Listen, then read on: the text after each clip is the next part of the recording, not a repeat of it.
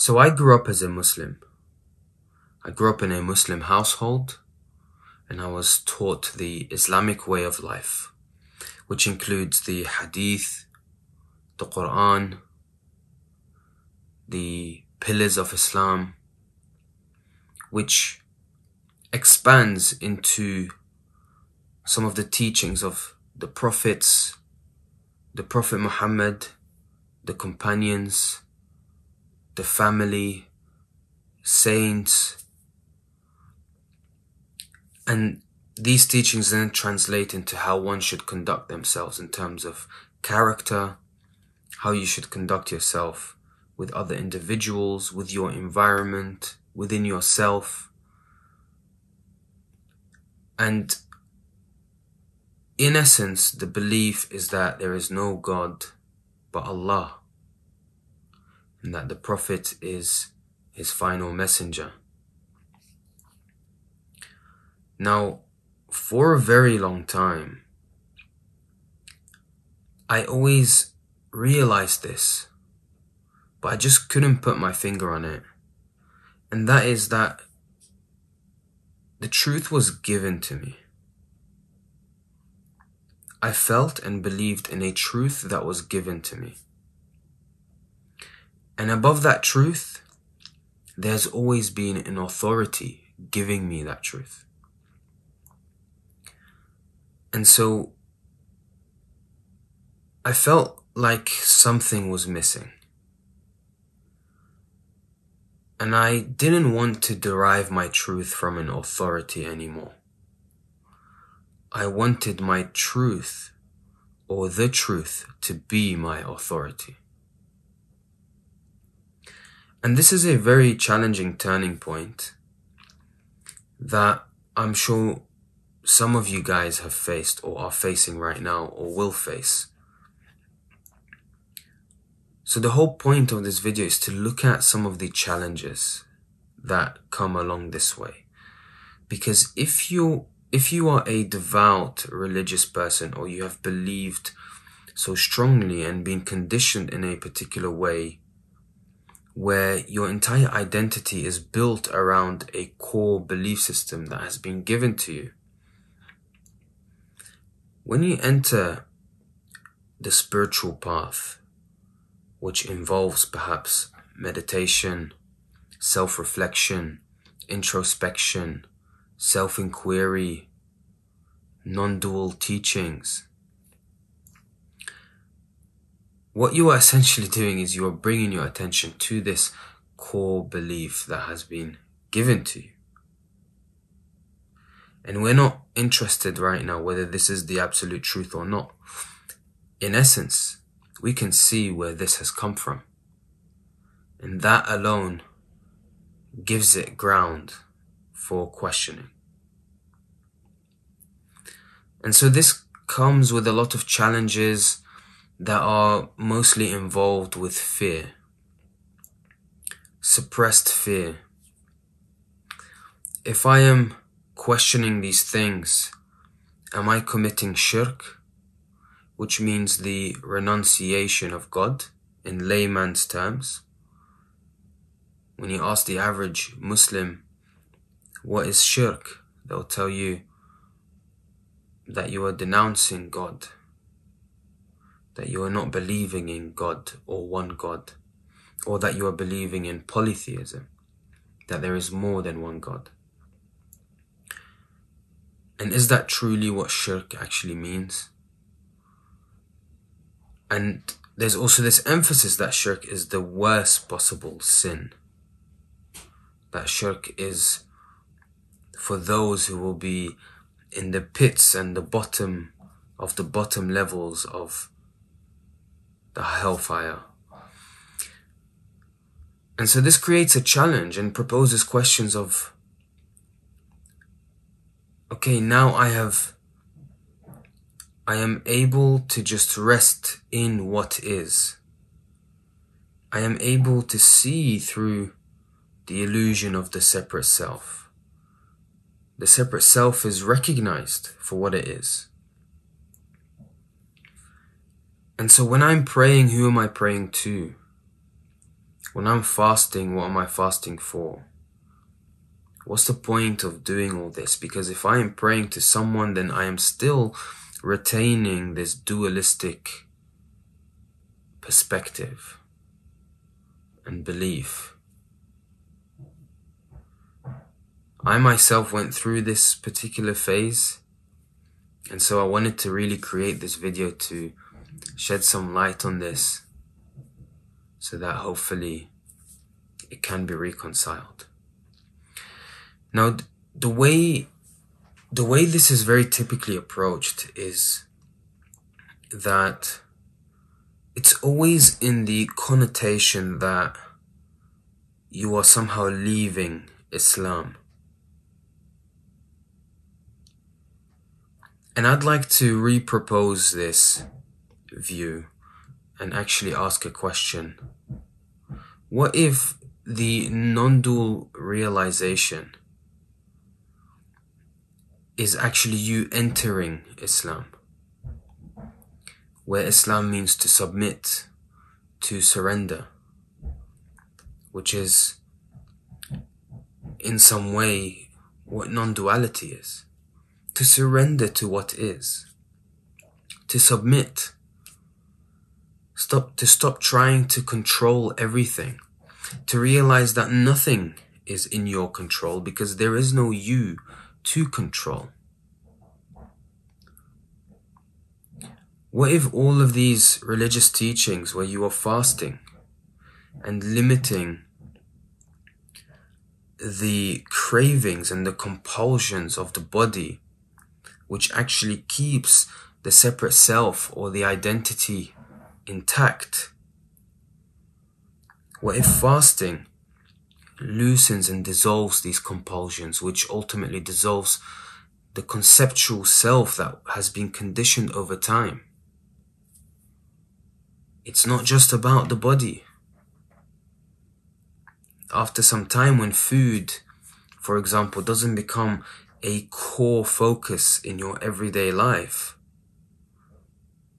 perhaps the body doesn't become the core focus of your everyday life. And so the identification with the body doesn't become the core focus either. What if certain practices, such as not lying, not backbiting, looking after the needy, engaging in acts of service, compassionate and kind acts of service. What if all these acts and practices and teachings are there to move towards selflessness, which another way of looking at it is the recognition that the center of the universe is not the sense of separate self. It's not the ego. It's not who you think you are.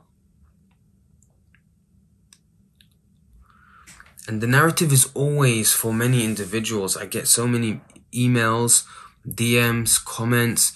People are always asking, "Thank you so much. I've stumbled across your video, Non-duality and Islam. However, I really want you to touch on this topic because I don't know, shall I leave Islam? Have you left Islam? Are you still a practicing Muslim? What's your situation?" And so there's this confusion, this cognitive dissonance. Well, take it like this.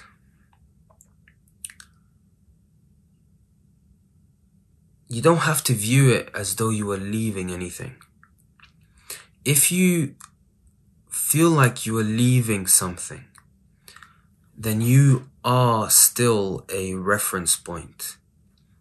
Then there is still someone there that can leave something else. And this is still living in this dualistic way. The fear of leaving Islam and committing shirk is a dualistic fear. That there is you, this entity, that is now leaving something. No. You have always been there. It's always been the way it is. It's impossible to commit shirk. It's impossible. And I'm gonna get so much backfire on this, but it's actually impossible. You can't commit shirk. Because believing that there is no God, for an example, is just another belief. And it's no different to believing in God. Now, if you want to play around in the realm of beliefs and ideas, then you will always find yourself in this turbulent place where you are worried whether you are doing the right thing or if you are doing the wrong thing. And so this is where all this fear comes in. But leave this realm of belief. Know, find out, and see it for what it is. See it for yourself. Religion is not an umbrella. It's not a ceiling. The purpose is for it to be a stepping stone for you to find out. A system for you to find out. Whether it's Islam, Christianity, Judaism, these are all systems for you to find out. Non-duality is just another system, if you like. And perhaps the whole point of this system is for the system to also then be dropped. So, actually in very deep Islamic circles, deep philosophical or esoteric, spiritual mysticism, what you'll notice is that there's this analogy that is commonly used. That imagine you are a farmer, and as a farmer, you are building the outer perimeter of your land. And once you've laid the perimeter, you hammer in the woodworks, and so now you have a hedge around your farmland. And then what you do, you look around and you say, no, let me get some bricks as well. You get some bricks, and so now you have a more firm wall as the outer perimeter. And then you say, no, let me get some metal frames to make it more secure. And so you spend the rest of your life just working on the outer perimeter, and you miss the fact that you are a farmer and you haven't done one single bit of farming. The whole point of religion is to create the space in life for you to be introspective. When you enter a mosque, a church, or a synagogue, it's silent and it's peaceful. And so the purpose isn't that you are now feeling peaceful when you enter these places. No, it's for you to resonate with that peace and recognize that peace within you. Because that peace is only felt within you. It's not in the place. The peace, as soon as you enter the mosque and you feel this peace perhaps, it's not in the mosque. It's within you that it's felt. And so when you leave, why does the peace leave? The purpose is for you to recognize that. These practices, fasting, praying 5 times a day, it's there to develop humility, so much so where there can be absolute surrender and submission. And so for as long as you remain in this realm of belief, I believe this, I don't believe that, what shall I do? You're swapping around beliefs and you're playing around with it. You will never win. You can never win this game. So recognize that you are a farmer and actually do the farming. It's not very difficult to to follow a set of rules, to not steal and to not lie and to be kind. It's not difficult to do these things. It's not difficult to pray and to fast and to pay zakat and to do all these. It's really not difficult. So, if you are truly yearning for the truth, you'll notice that the only thing that will propel you towards it is honesty and sincerity. You are so honest. You're being honest because honesty is the way of the truth. You are honest with yourself. You are honest through and through, and sincere through and through. And then you could come to a place where there is no you anymore.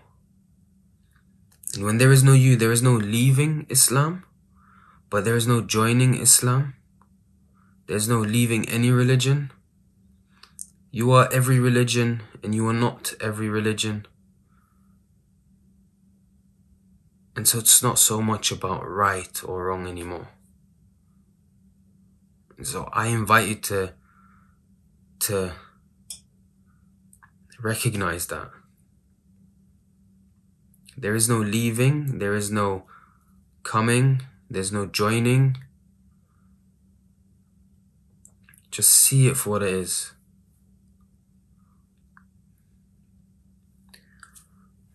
I have this brown skin color. And so if I stand under the sun, after some time, it will burn. If another person with a different skin color stood underneath the sun, the speed at which they may burn under the sun may differ, perhaps depending on the pigment of their skin. But this is the skin color that I have, and so I work with how long I stay under the sun. And so, if you are in a particular religion, in a particular community, in a particular environment, look around you and just notice that whatever you are deciding to do, is it a form of rebellion? Are you unwilling to see that these are just the cards that have been dealt? And are these cards that have been dealt so significant? Does it really matter? What I'm trying to say here is that so many of you guys are just so worried about leaving a particular ideology or belief, and at the same time want to do that, and by getting hooked up in this realm of leaving or joining in this rebelliousness, let's be honest, it's a rebelliousness. You lose it's besides the point anyway. And rebellion or any form of conflict to some extent is duality. There is something and someone. There's someone and something to fight with. There is so much resistance.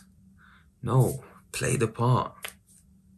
You're a Christian, be the best Christian you can be. You're a Muslim, be the best Muslim you can be. Play the part. And recognize that you are playing the part. And allow truth to be your authority. Not authority be your truth. This is really the pinpoint here. For as long as you allow the truth to provide you with, for as long as you allow the authority to provide you with the truth, there will always be a struggle. Because as you do this self-inquiry, as you observe, you realize that I have the truth, but there's something higher. But when you allow the truth to be your authority, then nothing else is higher than that truth.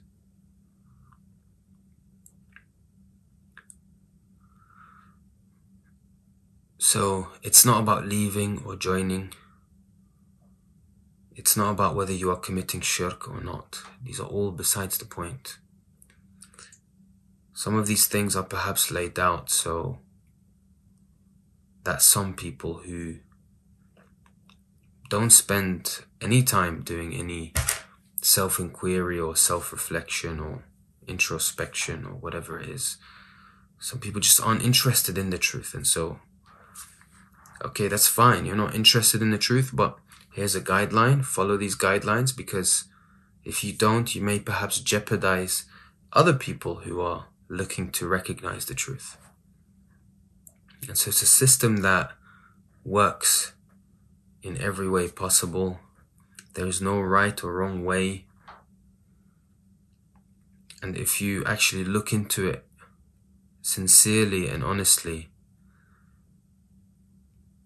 whatever religion it is, it's never been about the religion itself. It's always been about what the religion is trying to point to. The Prophet Muhammad himself said that he who knows himself knows his Lord. So there's only one thing to know. There's only one thing to know. I hope that this clears things up.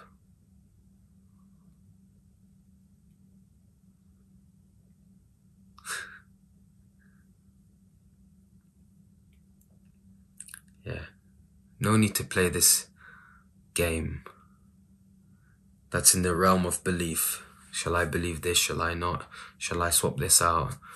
Whenever there's resistance, some sort of rejection, if you're not allowing things to just be, this is duality anyway. Fear is a manifestation of duality.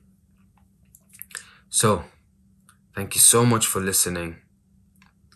This is Hassan from the Spiritual Walks, and we are all on a journey towards the truth.